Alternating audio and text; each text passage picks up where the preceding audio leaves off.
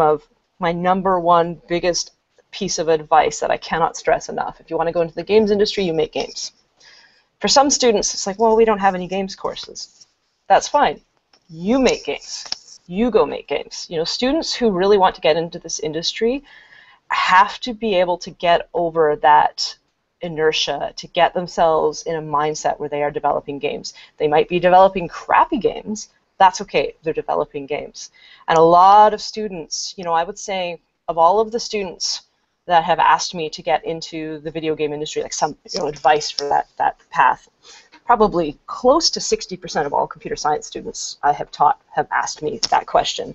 Of that 60%, maybe 10% of them, on a good day I might say 20%, will have actually made any attempt at making a game.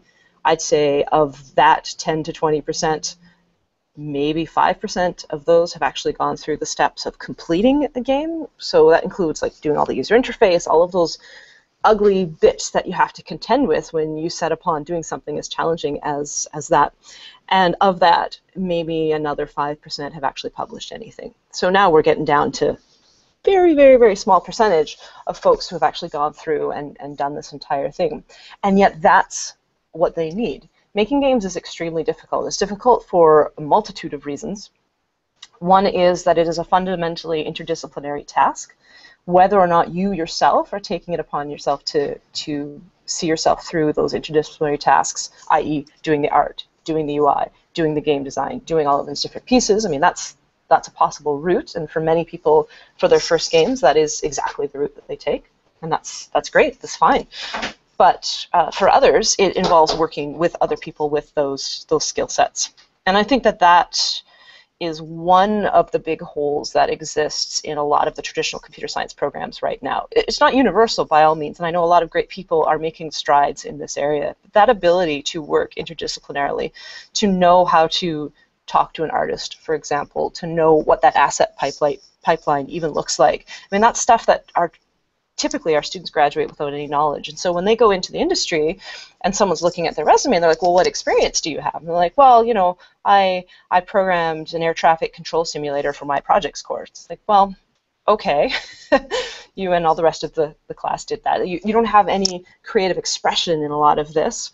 You don't have any experience working with graphical assets. And I'm not talking about doing all of the ugly Java GUI stuff that we often teach. I'm talking about like what is real user interface? What are the actual tools that are available out there? There's a lot of UI tools, for example, that are used. You rarely in the games industry would you hard code the UI from scratch. You'd use a bunch of other tools. Maybe you're developing in Unity. With Unity, there's things like NGUI. The new Unity 5 is going to have a whole suite of tools for that kind of thing. So there's all of these other things, and our students don't have any exposure to these. And they haven't necessarily worked with artists, so like I said, they don't know those pipelines and all of those. So those are all really, really, really big things. And on top of that, they haven't gone through the full development process. So they haven't set out to uncover as they go along exactly why it is so hard to make a game. So they don't know about, they figure, well, it's just like another programming project, right? I mean, how hard can it be? It's interactive. That's the difference. But making something interactive and understanding what it means to engage people, to be able to truly iterate, to actually do rapid prototyping. A lot of students, I think, have absolutely no idea what rapid prototyping is coming out of their degree. And it's hard to blame them, because it's hard for us as the instructors to set up experiences that really support true rapid prototyping. I mean, the program where I teach now, the master's program, it's great in that we only have 40 or 50 students for our faculty, so we can work really closely with the students. And I'll be supervising a team of 6 students, and that will be my team for the semester. So it really frees me up to be able to push them for rapid prototyping and doing all of these things. But when I'm staring at 150 faces in a computer science class, I mean, how could I reasonably facilitate a rapid prototyping environment? I can't really. And so we see the same thing. It collapses into everybody doing the same project across the board. And it's a utilitarian thing as much as anything, but it does leave some pretty big holes. So students can do, kind of bring it around full circle, I think students can do a few different things. Personal projects. Students need to really embrace the personal project. I mean, I've been there, I've done it, I know school is a lot of hard work, I know there's a lot of things to do, but spending some time, even if you just dedicate a few hours a week to work on your own personal project, will go a huge way. Learn how to do a proper portfolio. A portfolio is not a canonical list of I did this, I did this, I did this. It's a list of I did this, and here's the challenges that I faced. Here's how I solved these challenges. Here's the algorithm that I came up with, or here's the software package that I learned and then had to apply. Here are the other people that I had to work with in order to solve this problem. That's far more interesting to a potential employer than, yeah, I did the airport traffic controller. Yeah, I did, the projects that everybody else did. I mean, those aren't meaningful.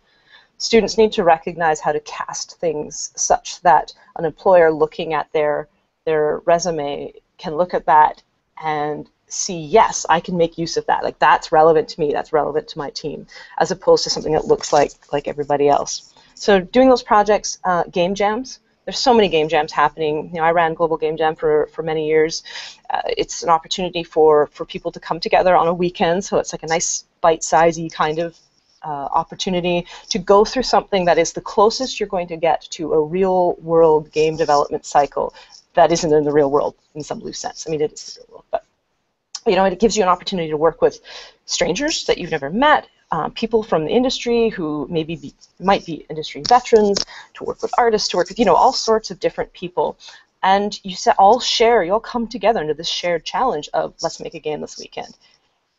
A lot of employers these days are looking at whether or not students have been doing game jams. A lot of my students that get interviewed get asked exactly that. Well, how many game jams have you done? If you're saying 0 today, that's a real problem because there's so many available out there. Saying 0 5 years ago, well, nobody knew what a game jam was hardly 5 years ago. That's different. But there are so many opportunities out there.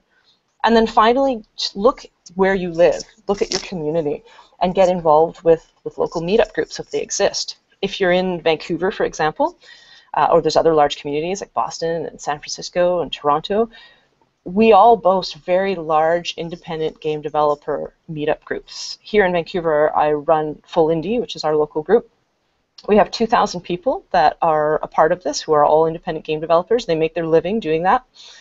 And a lot of great things come out of this group. If you show up as somebody who's working your way on a game and you need some help, these are awesome, open, wonderful communities. So you can connect with these people, you can get amazing advice, you can share in the expertise that has been hard wrought from these folks who've been making it in this industry for some time. So they're great learning experiences, they're great doses of perspective for somebody aspiring toward that to that industry.